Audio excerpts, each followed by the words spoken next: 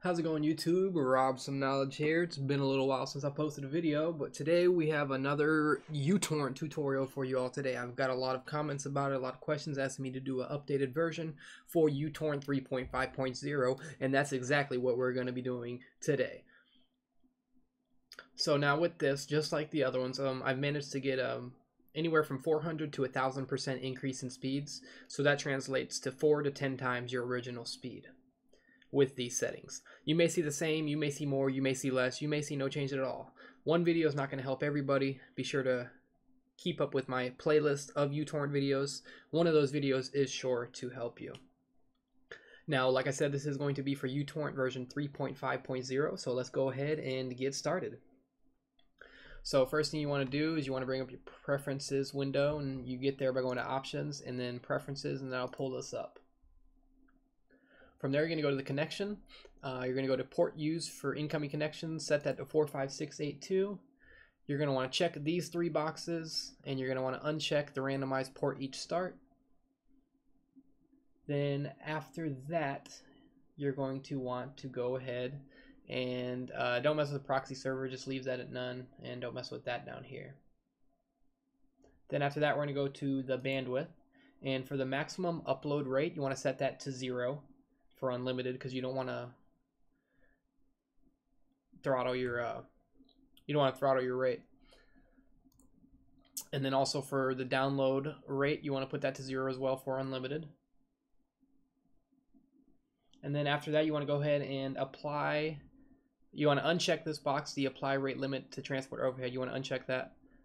You also want to uncheck this one, apply rate limit to UTP connections. This was actually a viewer suggested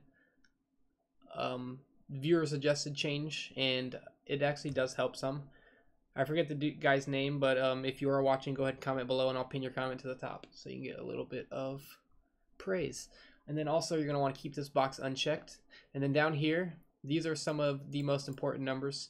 You want to put your global maximum number of connections to 2329, put your maximum number of connected peers per torrent to 1890, and number of upload slots per torrent, you want to set that to 14. And then you want to have this box checked as well. Use additional upload slots if upload speed is less than 90%. Get it? Got it? Good. Next, after that, we're going to go to the BitTorrent tab. All of these boxes should be checked here with the exception of these two. You want to uncheck limit local peer bandwidth and uncheck enable altruistic mode. For your protocol encryption, you want to go ahead and set that to enabled and check allow incoming legacy connections. Then after that, we're going to go to the queuing tab. Underneath the queuing tab,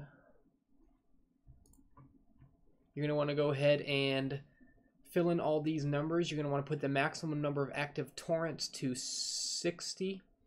Maximum number of active downloads, that should be at 60 as well. And then down here, these are kind of a personal thing. Seeding minimum ratio, I always do 200%. You should do at least 100%. You should always give back what you take, but nobody can really make you. I would just say do at least 100% minimum. Minimum seeding time, I have that at 0. Minimum number of available seeds, I have that at 0. And then you're all done, guys. Just go ahead and click apply, click OK, and you will be good to go.